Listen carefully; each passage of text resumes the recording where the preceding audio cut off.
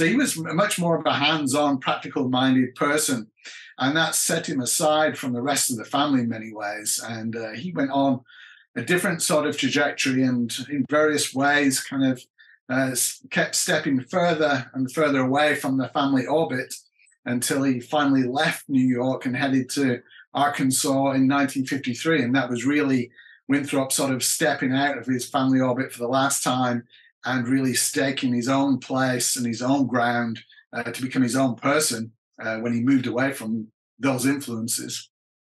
Hello, I'm Derek Cash with the North Little Rock Public Library System and want to welcome you to Meet the Author. Joining us today is Dr. John Kirk, the George W. Donaghey Distinguished Professor of History at the University of Arkansas at Little Rock. He is here with us today to discuss his book, Winthrop Rockefeller, From New Yorker to Arkansawyer, 1912 to 1956. Thank you for joining us today. My pleasure. Thanks for having me along. Yes, all right. Why don't we begin? I'll let you have an opportunity. Tell us a little bit about yourself. Yeah, well, as people may be able to tell from my accent, I'm not originally from Arkansas. Mm-hmm. I grew up in the United Kingdom, just in the north, just outside of Manchester. And I did most of my education there.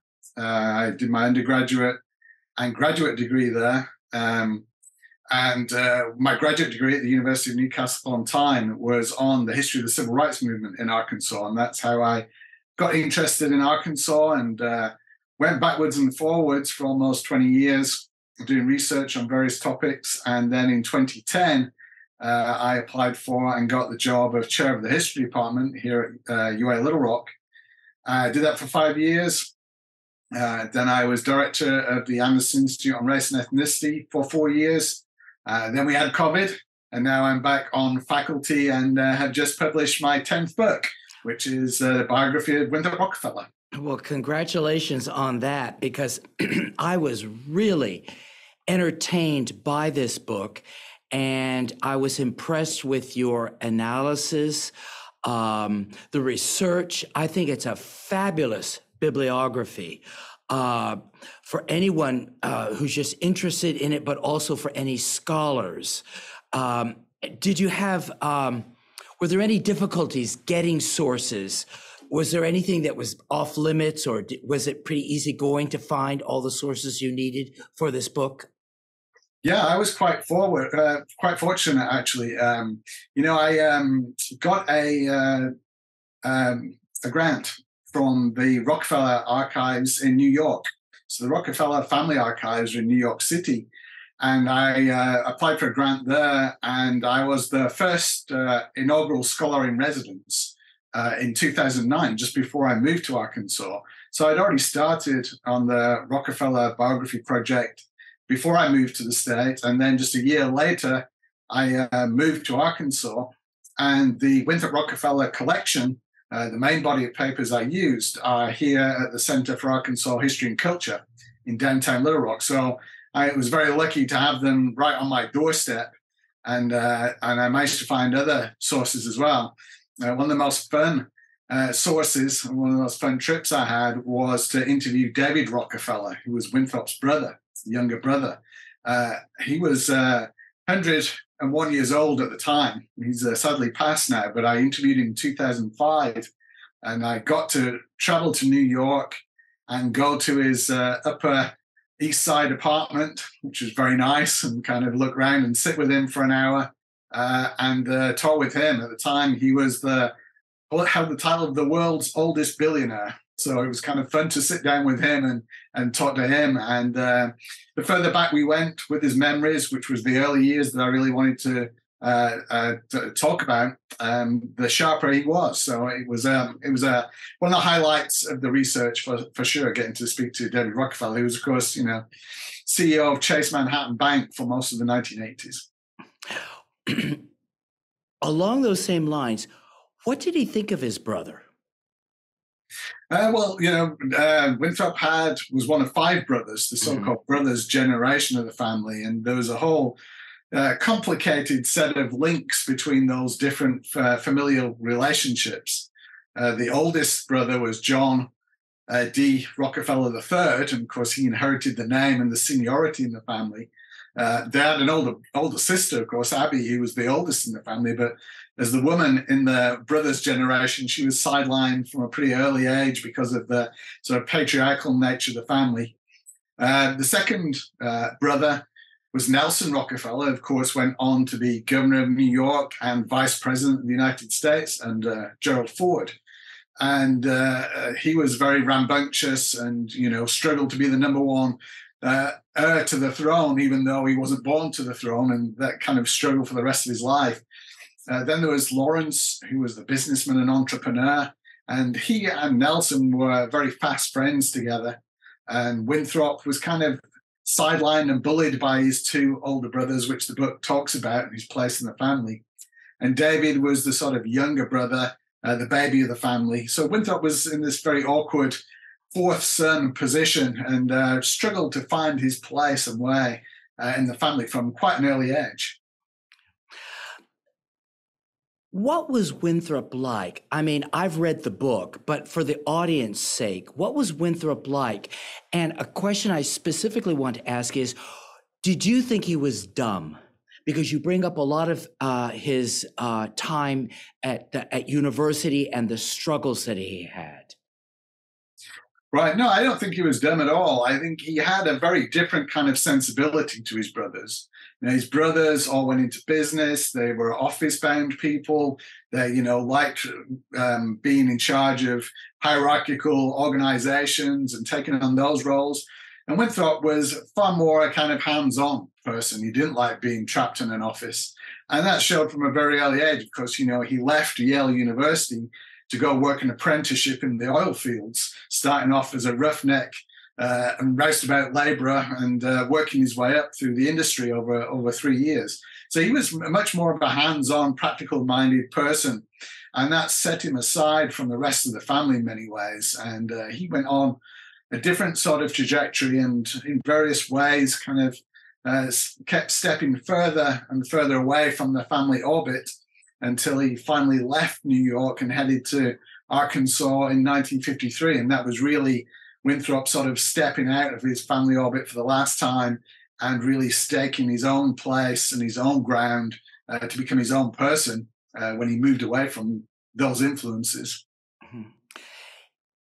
From my impression of the way you write about him, Winthrop seems like a rather relaxed, easygoing person, as if you'd want to make him your friend, as if if you were in his house or eating dinner with him, even though he was a multimillionaire, you would feel very comfortable. He wouldn't make you feel awkward. What do you think my analysis is correct? Oh, absolutely. I mean, he was very approachable, and that's another way that he was set aside from his brothers. His brothers were sort of comfortable and happy living in the pretty privileged and elite world. And Winthrop never really sort of settled into that world. From a very early age, because he was bullied by his brothers and he couldn't find his place in the family, a lot of the time when they spent weekends at his grandfather's place up in Westchester County, he would end up playing with the sons and daughters of the groundsmen and the housekeepers rather than his own family. And from a very early age, he sort of mixed with people that the other brothers didn't really mix with. And he felt very comfortable around those people, And after that, he moved into the oil fields with the roustabouts and the laborers and kind of lived in the bunkhouses there with them and among them and could survive that. And then afterwards, he spent a long time in the military and in the Second World War in the army, both in the United States and in overseas service. And he was very comfortable around the men there and fight, in the battlefield and sort of in those contexts. And in some ways, when he moved to Arkansas, he was a fairly natural fit. He could get along with people who were from, outside of his elite world and was pretty comfortable and easily accessible among them and sort of seemed to feel most comfortable in those sorts of settings. I am curious because his name is Rockefeller.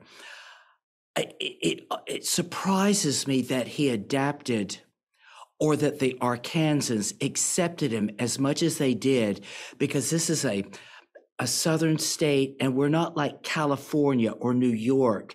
Did it take you by surprise? Do you understand the question I'm trying to address, in that here's this multimillionaire coming down here, a Rockefeller, and the people seem to have accepted. I mean, later on, he's elected governor.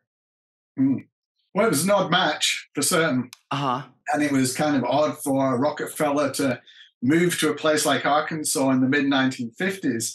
But, I think one of the reasons that they welcomed him with open arms is that he brought a lot of money with him and a lot of influence at a time when Arkansas was going through a very tough patch.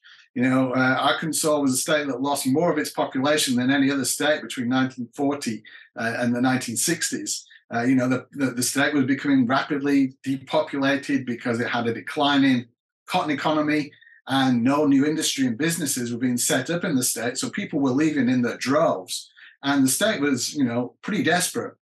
And for Rockefeller to come and to bring his own personal wealth there, but to bring his influence as well, was a crucial part of why the people embraced him. And, the governor at the time, Orville Forbes, lost no time at all in dragging him into state politics and appointing him as head of the Arkansas Industrial Development Commission in 1955, just 2 years after he came to the state. And Winthrop set off earnestly trying to promote business and industry in the state, and was very successful using his national contacts to bring businesses and jobs and investment money to the state. And Arkansas in the 60s began to develop industries that would stabilize its population and stabilize its economy. So he was a very important part of the state's prosperity. And so, he was very welcome in that context too. Okay. An impression I get in the book is that as a Rockefeller, you weren't an individual, you were a part of a firm. It seems like there's a Junior, as you call him, the father, is like the head of, I don't know the impression. It was like control. There was a lot of intense control over how you're allowed to act, how you're allowed to behave, and that your individual thoughts and maybe rights came second, that we have to protect ourselves almost as if like they were like a different country within the United States. Do you understand the impression? Could you comment on that? Am I correct?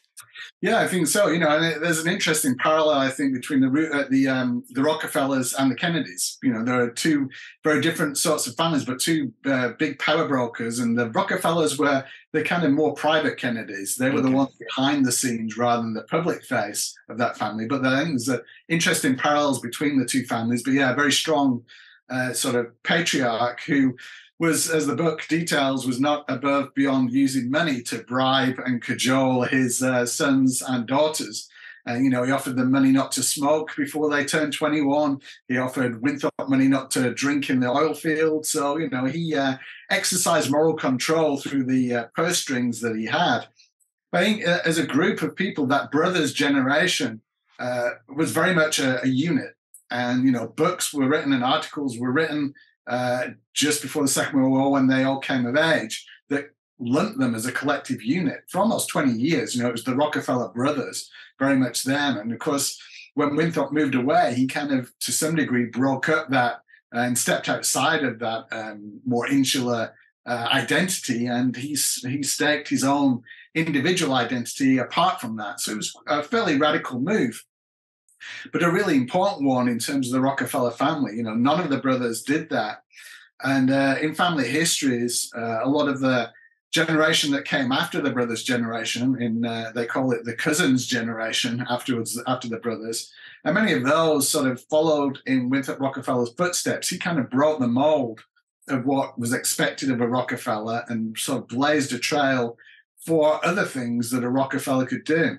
And in particular, his nephew, J. Rockefeller, who was John D. Rockefeller IV, he kind of followed in Winthrop's footsteps and moved south. He moved to West Virginia, another impoverished state, and became governor there too, and spent a lot of time on Petty Jean Mountain with Winthrop, his uncle, sort of getting advice from him too. So Winthrop sort of blazed a different sort of trail for the idea of what it was like to be a Rockefeller and what a Rockefeller could actually do and get away with within the family. Yeah. Well, I'm glad you explained that, because now I have a better concept.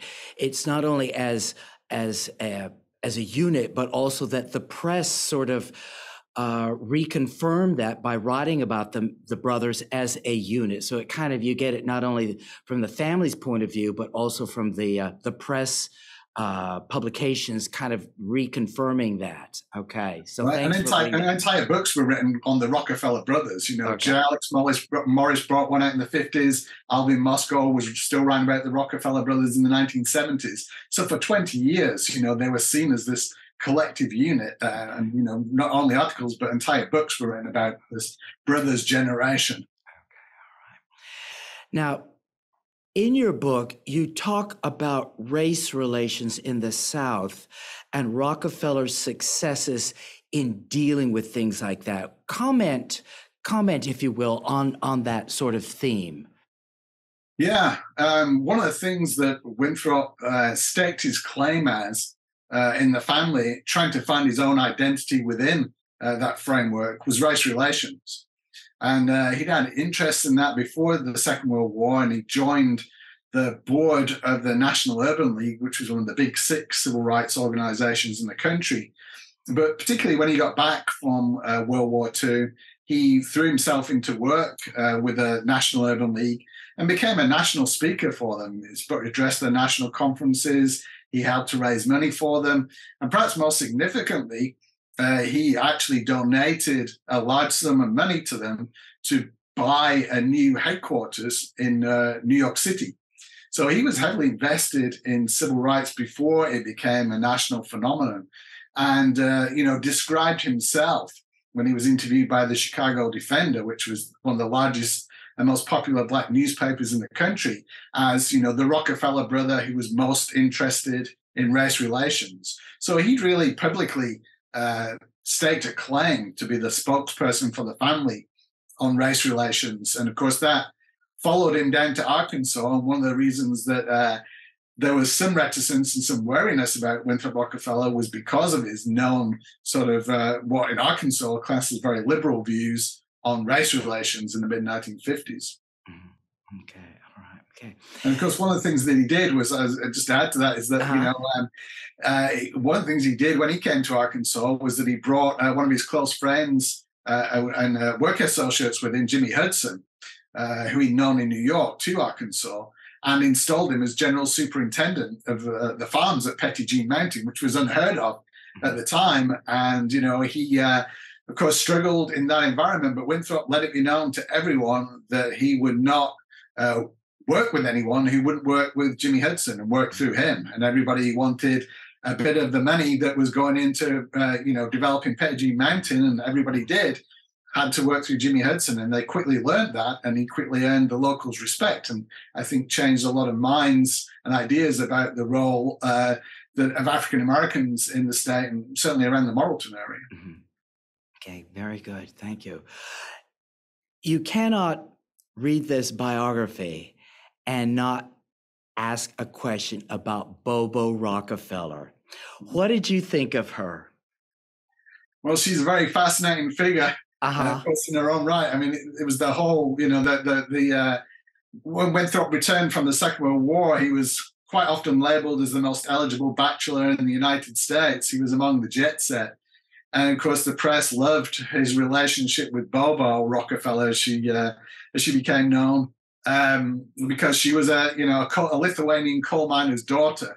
So it seemed to be like the archetypal rags to riches story. And it was labeled in the press as, you know, the sort of Cinderella and Prince Charming and all of those kind of things. And, it made national headlines. Of course, the marriage didn't last very long. It was a stormy and short-lived marriage. And, an 18-month marriage turned into a 5.5-year divorce, which generated even more headlines. And, of course, very quickly, the metaphor moved from Prince Charming and Cinderella to the Beauty and the Beast. And that's the way it was cast. And one of the reasons that Winthrop eventually ended up moving to Arkansas. One of the push factors for him leaving New York were the headlines that his divorce generated and the sensationalism in the press. And he'd really had enough of that and wanted to leave New York and head out for somewhere else. So that the marriage and the breakdown of his marriage to Bobo was really a catalyst for him leaving New York City and staking a claim to go somewhere else instead.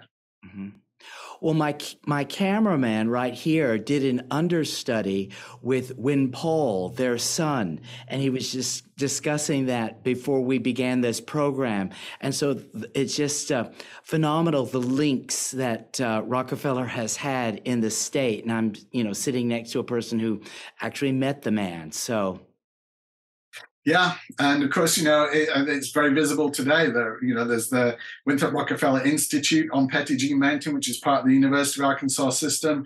There's the Winthrop Rockefeller Foundation. There's WinRock International. There's his son, Win Paul.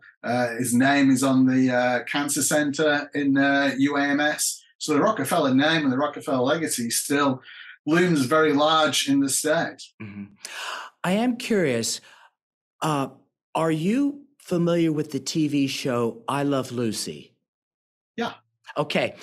I remember, as old as I am, there was an episode where Ethel Mertz got a large sum of money, and Lucy lied about it and told Fred that, well, it was her Aunt Yvette that gave it to her. And one thing led to another, and Fred found out that it wasn't her money in the first place. And so Lucy says to Ethel, well, why are you fighting? She said, well, because he found out I'm not Bobo Rockefeller. And I just, when I read your book and saw that Bobo Rockefeller was a real person, et cetera, that back in the 1950s, she had a phenomenal influence that they could even bring it up in I Love Lucy. And so it's just,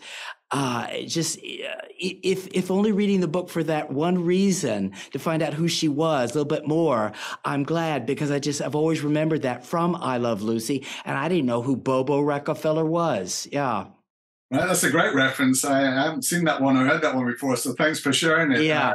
Well, maybe in the press when they were divorced, the settlement figure that was bandied around that Winthrop paid to Bobo was about $5.5 million, which is a phenomenal amount. Yeah. Right. So that figure made headlines. So that kind of fits with that anecdote of the I Love Lucy, that Bobo was really seen as the person who walked away with a large lump of the Rockefeller fortune. Yeah. Something that you brought up in the text. And this was during the war, and Winthrop was offered a petroleum attaché in London, but his father turned it down for him.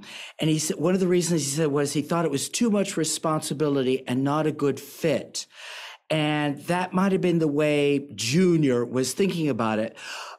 But I personally, in my interpretations, thinking it was more from fear, that it was, what would the public think if a Rockefeller avoided serving in the military? What were your impressions about that whole situation?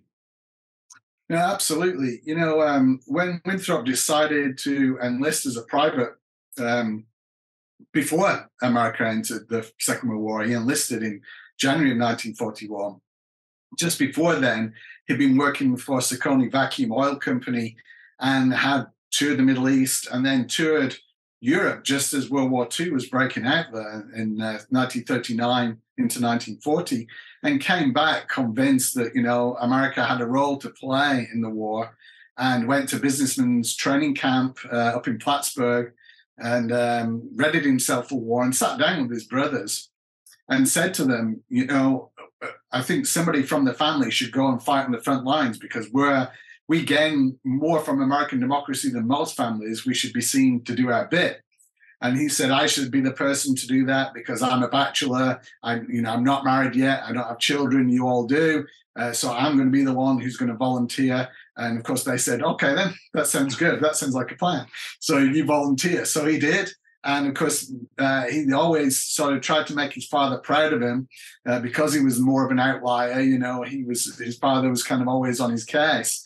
And going and enlisting in the military gave, Junior something that he wanted. He could point to Winthrop and say, look, the Rockefellers are doing their part in the war. I've got a son who's on the front lines just like yours. We're in this together and we're fighting and all that kind of thing. So it was really sort of advantageous for the family to have Winthrop fighting on the front lines. At the same time, it's advantageous for Winthrop because he could get away from New York and the Rockefeller orbit and kind of be his own person in the military. So it worked out well both ways. But yeah, I think when Junior sort of urged him to stay the course, Junior was, I think I would describe him as a stickler on many fronts. Mm-hmm. And he was determined that since his son had enrolled in the military, he should see it through all the way to the end of the war. And he was kind of insistent upon that. And Winthrop, as a dutiful son, obeyed his father's orders and, left the decision as to whether he should take this job, which would take him away from the front lines and to a desk job in London, left the decision to his father. And his father turned it down on his behalf. And Winthrop accepted that decision, although I think, when he, was almost killed in a kamikaze attack and had several bouts of hepatitis afterwards, he maybe thought twice about that. But at the time, he accepted the decision. But it was pretty fateful. Winthrop was lucky to survive World War II. And, the fact that he made it home again made that decision less controversial than it might otherwise have been. This is a great book, and you stop at 1956. Can the audience expect a part 2?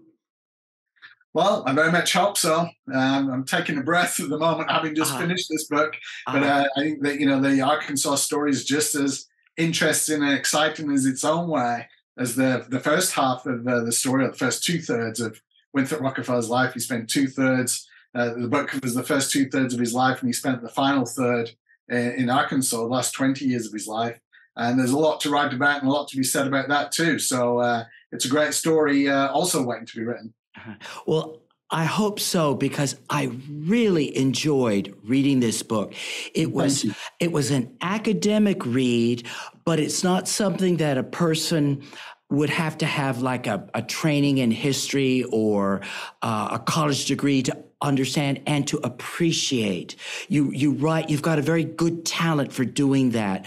That you could meet anyone of any audience could appreciate this book. So I hope that you find the time and the motivation to write this, because I really think it would be a great book. Well, thank you very much. I appreciate it. Yes. Now, Dr. Kirk, we want you to sell copies of this book. If people want to contact you, or if they would like to buy copies of this book, are you in social media? Yeah, I'm at Prof. John A. Kirk on Twitter. That's my handle, so you can reach me there. But in terms of buying the book, it's available at all good local bookstores. Wordsworth Books in the Heights, I know, has a good stock of them. So if you want to buy a physical copy and step in, you can buy one there. You can buy them on Amazon, or you can buy them from the University of Arkansas Press. So it's widely available in all kinds of different outlets, wherever for your convenience. So please go ahead and buy a copy. Okay. Well, this has been a great pleasure. And from the bottom of my heart, thank you for being on this program. It has been a great honor to interview you. Well, thank you so much. Okay. It's been a pleasure to chat with you. Okay. Well, thank you for joining us today. And if you're interested in reading more from Dr. John Kirk, please visit us at the library or find us online at Facebook, Instagram, YouTube, or our website, nlrlibrary.org. Join us again next time, and have a great day, everyone.